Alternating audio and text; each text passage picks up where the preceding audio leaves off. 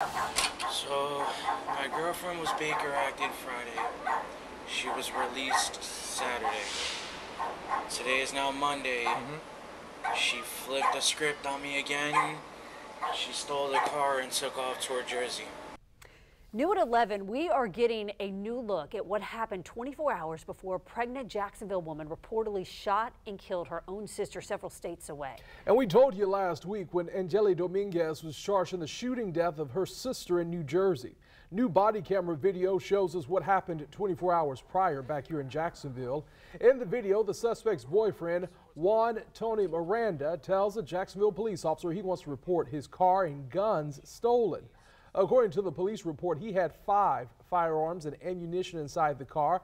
In the video, he tells police that his girlfriend was Baker acted just days before. Now, Miranda showed the officer how he was able to track his girlfriend's cell phone and that she was in South Carolina at the time. The officer then asked how long the couple had been together, if they had any children, and then says the best thing he can do is try to contact her family. And she walks off on me, she takes off. Okay. Well, she's an adult, right? Right. Unfortunately, given everything I have, I don't even know what the best course of action for you is.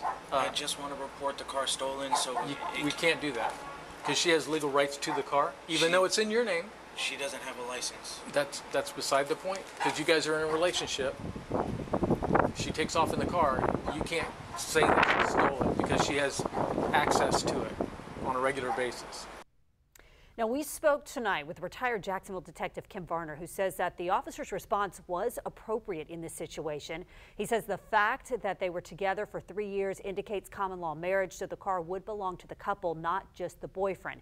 And I spoke to that boyfriend who goes by Tony tonight. He told me he wants to see the laws change so that something like this never happens again.